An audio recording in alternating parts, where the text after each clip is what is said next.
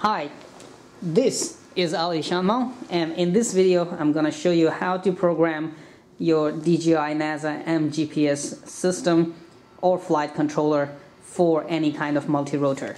Basically, I was thinking to actually make this video and call it how to program your Naza GPS for OFM Seeker 450, but then I thought that I would just keep it universal and tell you how to program Naza GPS and how to program your radio universally for any kind of multi-rotor. Of course, we will be taking an example of Seeker 450 from onlyflyingmachines.com. So get your things ready. This is my computer. I'll put it on my mom's picture.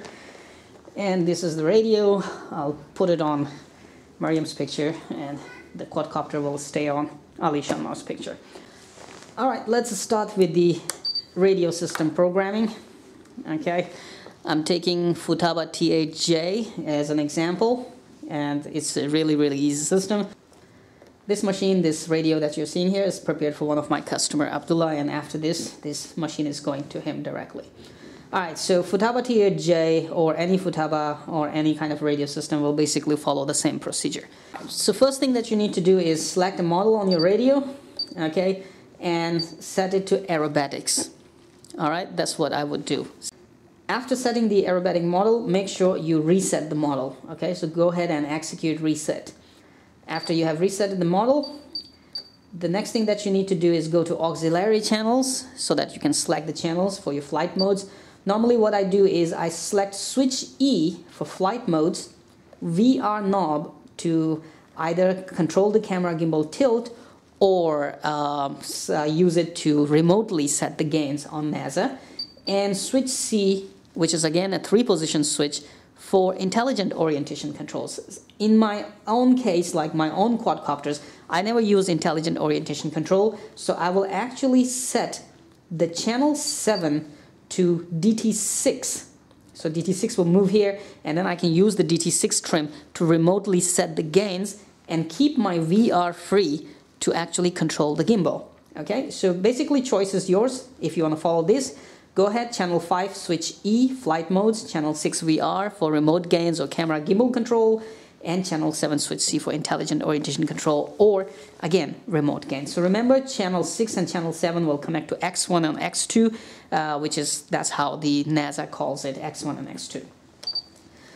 The next thing we need to do is set the endpoints, but before we actually set the endpoints, I would like to set the fail-safe. That means if your quadcopter goes out of range, out of control range, your Naza will kick in or activate the RTH right there. So that's what I need to do is first I need to go to endpoints, go down to gear, make sure your switch E is actually all the way up, that means on manual mode, and set this value to 61.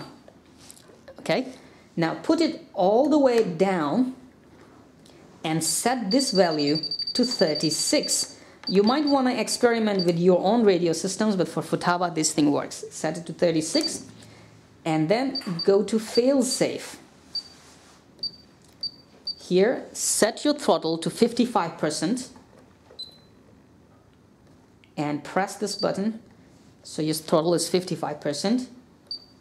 Go down, and when you are on fail-safe, it will say normal. Activate it and press this button again, and it will set it to 33%. Once this is done, you need to go back, okay, and go to endpoints, go to gear, and set this 36 to 61 again. Why? You will see it later when we run the DJI Assist software, that why I am doing this kind of shortcut. Now 61 on gear, rest is all 100. My aileron should be 100 as well, 100, rest is all 100, and only gear is 61, and you have seen how to set fail-safe. Now that our fail-safe is set and endpoints are set, the next thing that you need to set on this radio is the RTH on demand, how to call the quadcopter back anytime you want. Now let me show you how to set up the RTH or a return to home feature anytime on demand that you want it. Now that your endpoints are set, your fail-safe is set, so your quadcopter will come back anytime it goes out of range But what if you want it to come back whenever you want it to come back? All right, so that is very, very easy. Go to Program Mix and choose the mix number 1.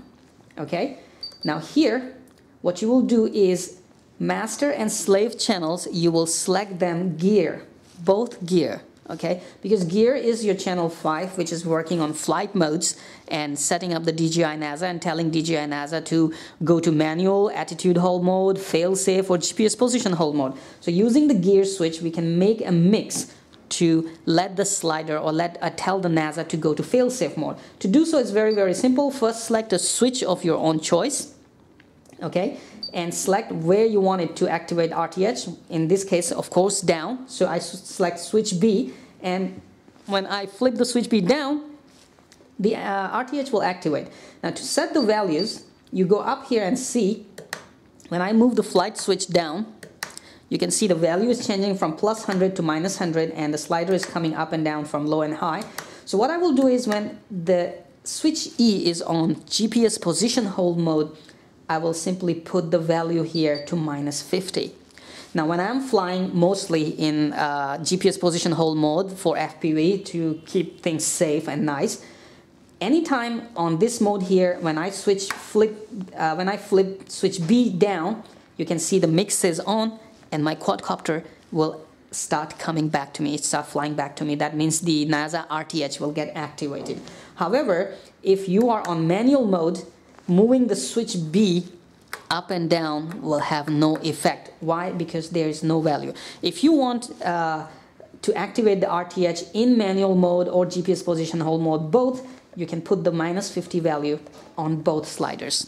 Okay, but for now I just keep it on GPS position hold mode, so I can put the quadcopter on GPS position hold mode. It will get very, very stable, and then I will flip the switch B down and activate the RTH, and my quadcopter will come back.